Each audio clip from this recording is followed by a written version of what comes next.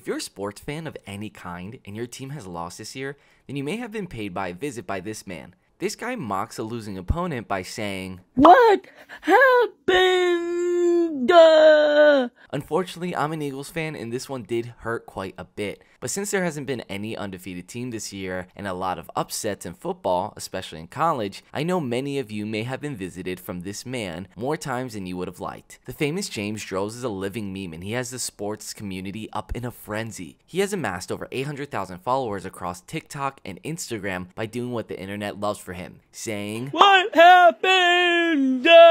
after an opponent loses to an opposing team. Now the shareability of this content is insane. Sending this to a friend, coworker, or family member may be one of the most satisfying things you ever do when your team beats the other team. James Drolz does all the trash talking for you in his hilarious voice. "What happened? Quit playing this here." The algorithm loves to push out content that is being shared all over and over again. That's why this video is so effective, and why you may have seen him on your For You page, and now maybe coming to a channel you watch on national television. But who is this kid, and where did he come from? James Drolz is a regular young man who played football for his high school team in Bartlesville, Oklahoma. He even scored a touchdown for his team on his last varsity game in his senior year. After high school, he started making these videos and they got so popular that he has started his own merch line and has been invited to different football games all across the US to say his catchphrase with the football team that ends up winning the match.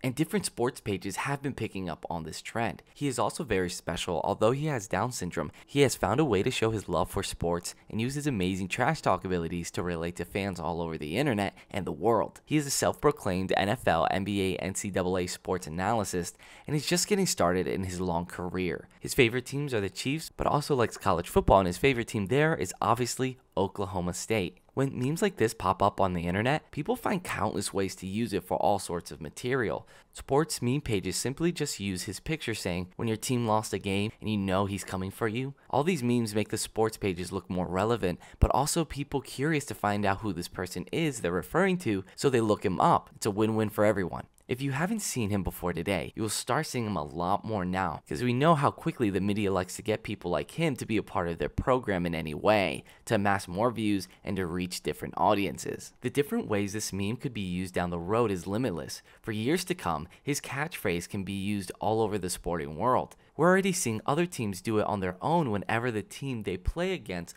loses, and to put salt on the wounds, they'll say this catchphrase. As a business, I could see SportsCenter capitalizing on this, or anyone else wanting to take advantage of this viral sensation and have a segment on the show called "What Happened?"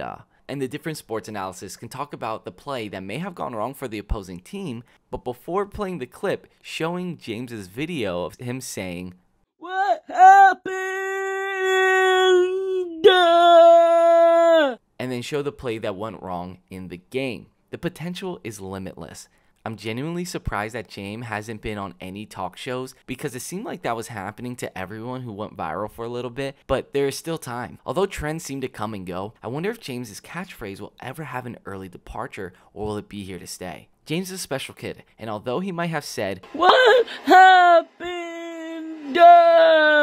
against your team when it lost, you can't help but love the guy, and that's an amazing talent to have, especially these days on the internet. What other viral memes would you like me to talk about? Let me know in the comments, and like and subscribe if you haven't already, and see you in the next video.